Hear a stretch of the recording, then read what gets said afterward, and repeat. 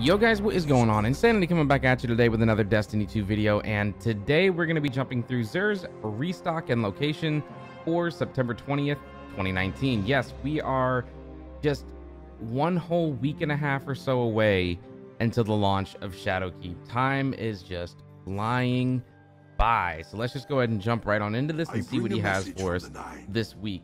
He is located over on Earth at the Winding Cove, way up in the top by the crashed fallen ship. Start things out as usual. If you need to go ahead and get any exotics added to your collections, pick up the Faded Ingram, and if you're already 750, that will drop at a maximum of 730 power, and it will be bumped to 750 on day one of Shadowkeep.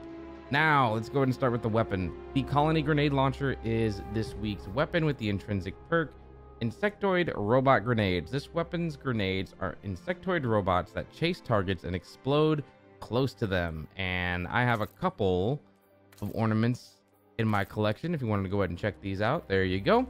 All right, moving on over to the Hunter, the Orpheus Rig, the tether must-have item even after it being nerfed.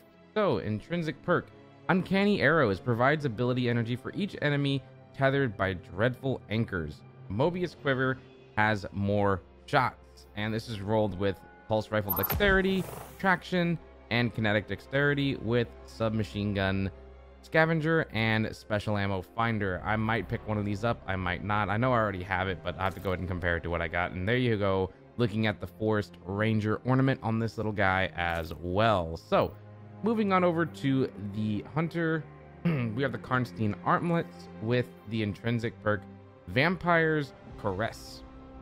Melee kills instantly restore a large amount of health and continue to restore health afterwards for a short duration. And on this bad boy, we got auto rifle loader, light arms loader, an enhanced grenade launcher loader with fusion rifle scavenger and special ammo finder.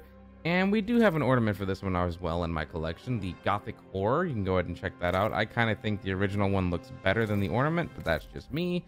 And moving on over to the Titans, we have the Ashen Wake gauntlets rolled with the Bring the Heat intrinsic exotic perk. Fusion grenades now explode on impact and gain increased throw speed. And what do we have on this one? Auto rifle loader, pulse rifle loader, impact induction, rocket launcher scavenger, and special ammo finder. There's a lot of special ammo finder on all the pieces this week, and there is no ornament for this, so that's exactly how it's going to look if you go ahead and pick this thing up. So how is your exotic collection looking as you get a little bit closer to the launch of Shadowkeep? Are you full? Are you getting close? Do you have the rolls you're looking for? And are you excited about how Armor 2.0 is going to go ahead and try and force you to try and create all new builds and things like that for you to go ahead and try and attack different activities? Not to mention, are you going to try and have a mixture of 2.0 and 1.0 armor to go ahead and try and have a nice little hybrid build, or what are you going to do? Anyways, sign off in the comments down below, and I will go ahead and let you guys in on a little bit of a secret here.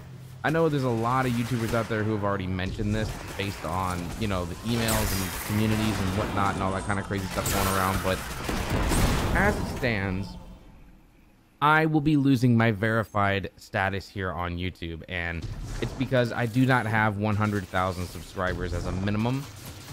It does suck. I feel like I earned it. It's something that I worked for many years, and to be given that check mark and to have it just be taken away is a sad moment. But overall, guys, I just want to go ahead and say thank you for continuously supporting the channel across all games. It doesn't matter if it's The Division, Destiny, Borderlands, or whatever the hell else I'm doing. I just want to go ahead and say thank you, because I love sitting here, I love being in Discord, I love making content and streaming and hanging out with you guys, and I want to continue doing it well into the future with everyone around, with the support and all that good stuff. So again, thank you, enjoy the weekend, and I will see you in the next one. Peace out.